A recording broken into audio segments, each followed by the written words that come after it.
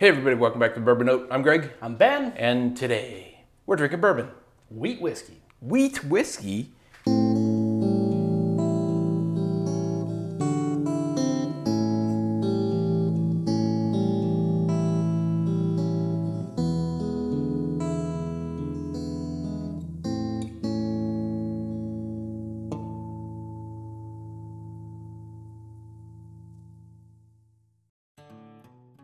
All right, Ben, nothing on the bar. How are we supposed to do a review without a bottle? Well, we don't have a bottle of this, but we do have a sample courtesy of Jill over at Mediocre Whiskey Review.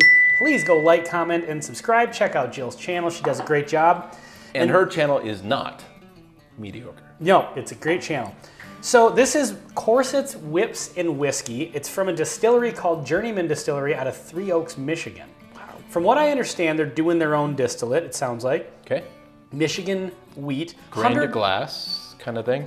I think so, yeah. Well, I don't know if they like grow, if they're like a farm or whatever, Right. but Okay. It's 100% wheat, so it's wheat whiskey. Wheat whiskey. And it comes in at, let's see the proof here, 123.4 proof. Oh, wait a minute. They just did a 1, 2, 3, 4. That's like I made Oh, yeah. I didn't even catch that. But this has been really, really getting a lot of attention on the World Wide Webs there. Wow. The nose is really nice. It looks fairly dark, actually. I don't know what the age is on this, but it's got a nice color to it. It's either well-aged or double-oaked or something, but they probably would have called that out. Yeah. But it looks really good. It smells great. It smells very weedy. Yeah. Nice and sweet. There's almost like a light cinnamon toast. You think so? Very light cinnamon. Very, very light, but almost like There's some sugar, though. Cane sugar. But there's something else. And there's a little bit of the vanilla and caramel kind of traditional notes. But Well, let's get into the palate, see what we find. Cheers.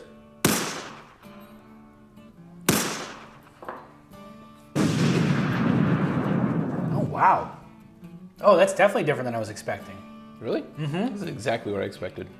No, it's similar to the nose, but kind of different than what I was expecting going into this review of a wheat whiskey.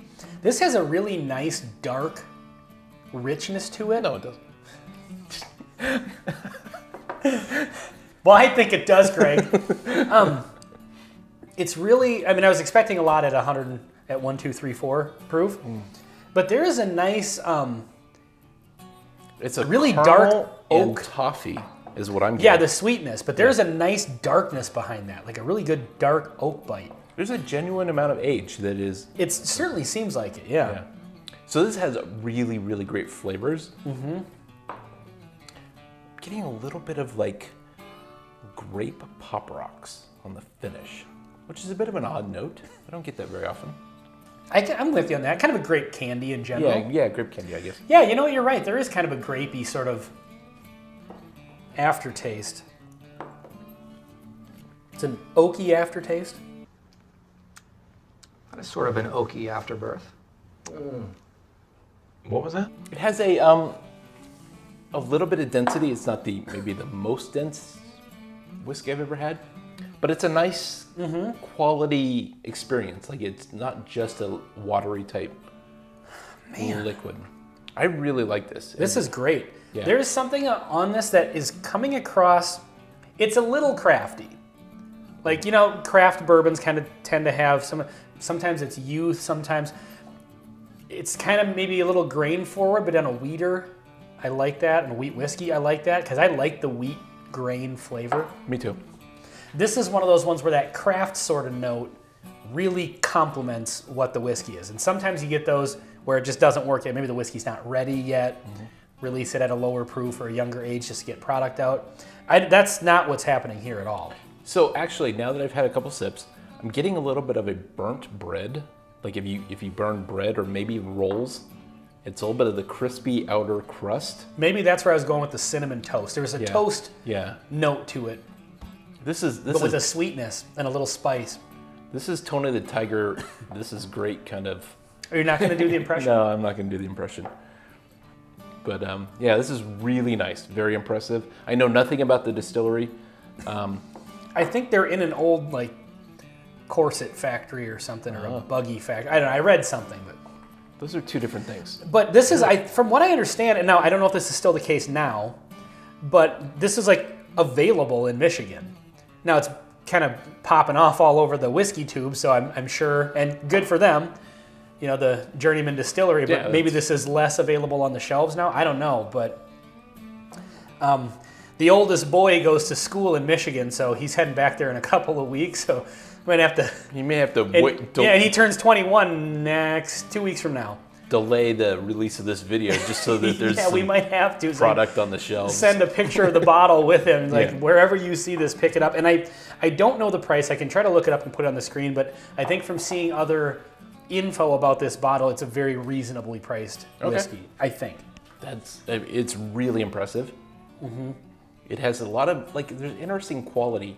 What it doesn't have is like a sledgehammer in your face kind of note. Like, I do get some ethanol burn, but like the flavor's not overwhelming or overpowering. Yeah. It's nice and it works well. Like, it's a nice mellow flavors that work well at the proof point. There are definitely other ones at 123.4 that would pack much more of like a bitter... Or the oak punch, or the other kind of like... Sometimes that bitter oak with the alcohol gets to be a little overwhelming. Now, sometimes I particularly like that, actually. Sometimes it works well, but yeah. But I like this a lot. If it were available locally, I would definitely own a bottle. Yeah, for sure, I would pick that up. I think this is one of those ones where the proof is...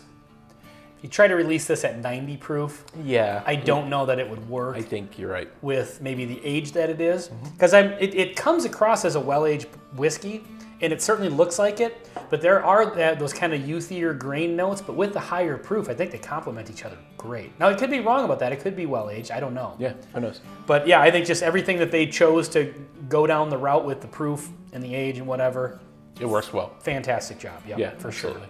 All right, well, this has been Corsets, Whips, and Whiskey. I want to do that the whole episode. Yeah, I was wondering. On the bourbon note, I'm Ben. I'm Greg. Till next time. See you next time.